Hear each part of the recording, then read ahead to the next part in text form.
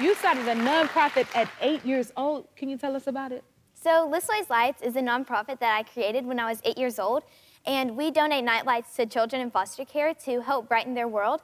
And since 2019, we've been able to donate over 15,000 night lights to children in foster care to all 50 states and 9 countries. Wow.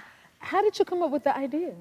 Well, I heard that some foster kids might have to leave in the middle of the night, and they sometimes can't take anything. And so being a kid that was afraid of the dark in my own home, I couldn't imagine what it would be like having to travel to a new home where you may not know anybody. And so having that nightlight could help them feel more safe and comfortable in that new home. That is so beautiful. Oh my God. What else are you doing for the foster kids? So besides donating nightlights, we also hold in-person events for foster kids. And we've been able to hold a pageant, a princess tea party, some days at the fire stations with the firefighters, and a lot of other things. And we hold these because some foster kids can't go to these in-person events, whether it's because of monetary reasons or just for their safety. And at each in-person event, we try and give them a bag because on average, foster kids move about 7 times during their whole foster care journey. And so having that bag, they can put all of their belongings in for the next time that they move. That is beautiful. Whew. Do you ever hear from the kids you help? Yeah, we do hear a lot from the foster care organizations, and we've heard a couple of times that through like the letters that they send back to us that the first thing that the foster kids pull out of their bag is the nightlights, and the people that work at the organizations always like help them plug it into the wall, and they can just see the smiles on their faces. One of my favorite stories was about a boy in Oklahoma, and he had just recently come into foster care. And I think that he was only like 4 years old, and he had to keep the hallway light on. And it wasn't because he was scared of the dark, but it was so that he can make sure that his sister was okay. And so having that nightlight helped him feel like his sister was okay, and so that he could look across the hallway and make sure that she was okay. That is so touching. Oh my God.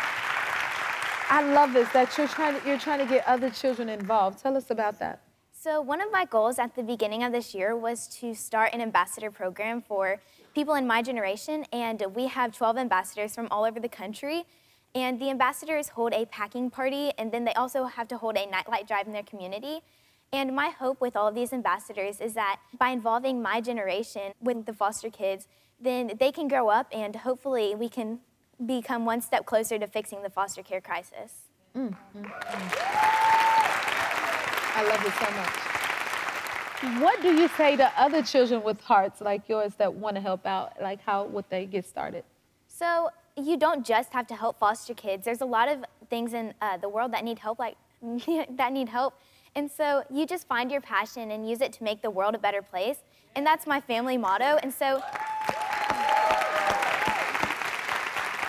if you like dancing, so I go to the nursing home every month, and I invite some of my friends to go dance for the residents at the nursing home. And so that's one good way to get involved with your community. Or if you like dogs or cats, then you can go volunteer at the Humane Society. So it's just finding your passion and using it to make the world a better place.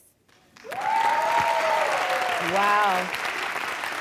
You've done quite a bit, young lady. What is your goal for the next year?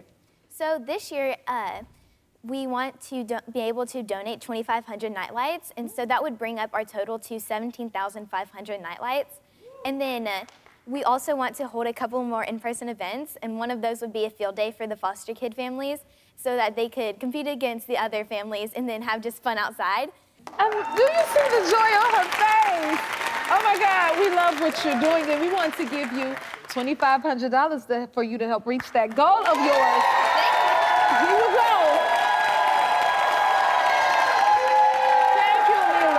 Listen, you are amazing. Keep up the work.